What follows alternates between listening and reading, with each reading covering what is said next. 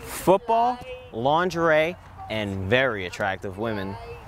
A fantasy that every man has probably had at least once has now become a reality with the Lingerie Football League's latest edition, the Las Vegas Sin.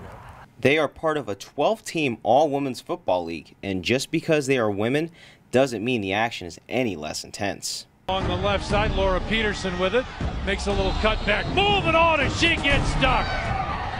What makes these players unique is the fact that they play multiple positions on both sides of the ball. I play running back and cornerback. I'm a wide receiver, free safety, on the line sometimes. I'm basically anywhere on the field.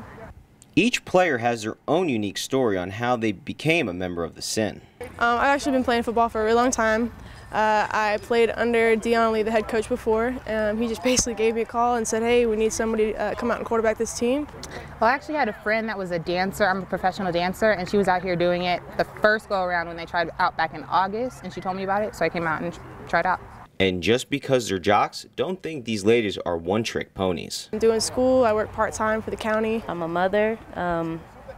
I work a couple jobs at this point. I go to school still, even though I've gotten my degree at USC. And as far as men's reactions? They think it's dope. They love it. They think it's sexy. They're like full tackle, like you wear pads and you like wear a helmet, and I'm like, yeah, we tackle just like the men do. Coach Lee doesn't see many differences between the men and women. These girls are beastie, they're hungry, they want to learn. We never get off the field because they want to learn. Unlike doing semi-pro, the guys think they know everything, where the women are just like sponges, they're just soaking it up. The Sin won their opening game against the Chicago Bliss on September 2nd, 32-20. Their home opener is November 11th at the Orleans Arena. Reporting for Studio G News.